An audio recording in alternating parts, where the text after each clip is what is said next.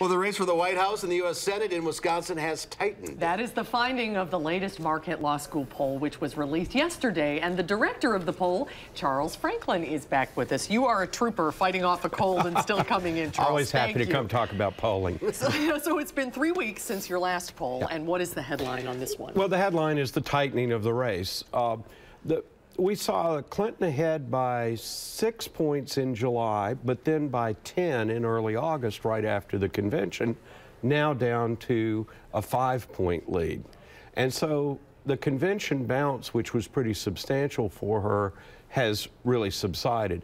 If you look at the likely voters instead of all registered voters, then it's gone from a 15-point lead, which was very big after the convention, to just a 3-point lead right now. So when does the attention switch from registered to likely, or the other way around? Yeah, I forget. Likely voters shift in how likely they are to vote, because today I may feel excited, tomorrow I may feel down. So really until we get late into the fall, I would say late September or really October, don't expect those numbers to be settled. They're going to move around.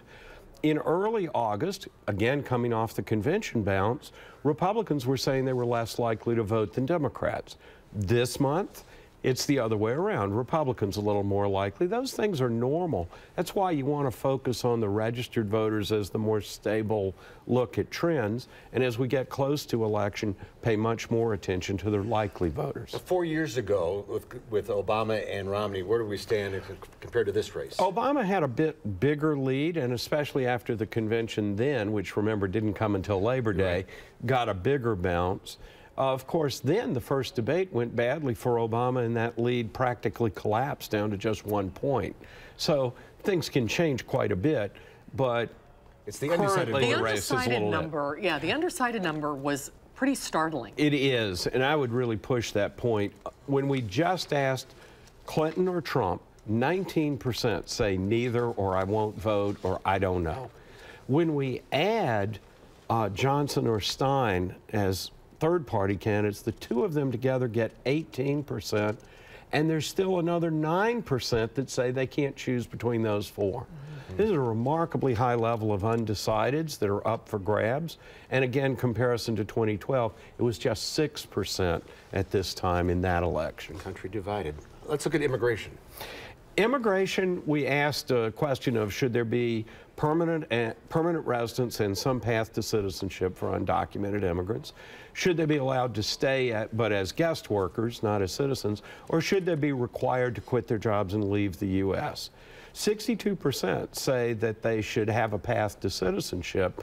That's up about 10 points from where it stood 4 years ago in 2012 and matches national trends on this issue. And the leave the U.S. has been falling from the low 20s, 22 or so 4 years ago, to 15 in this most recent poll. But that's sort of opposite of what the candidate Trump is proposing to do. It's striking that the impression that people have about what their own preference is clearly a very small minority that prefer deportation. But when we look at just Republican voters, only 31% favor deportation. When we look just at Trump voters, it's still a significant minority of his own voters that favor a deportation option.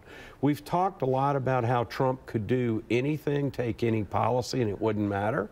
And here on his signature issue, it shows that a lot of his supporters are supporting him for reasons other than his immigration policy. There's certainly a core that are motivated by immigration, but it's not the case that most voters for him are there only for the immigration policy. A little more than 2 months to go. Lots could happen, yeah. All right, Charles. Feel better, Charles. Nurse your cold. We'll see you soon. Doing pretty good. Thank you. Thank you.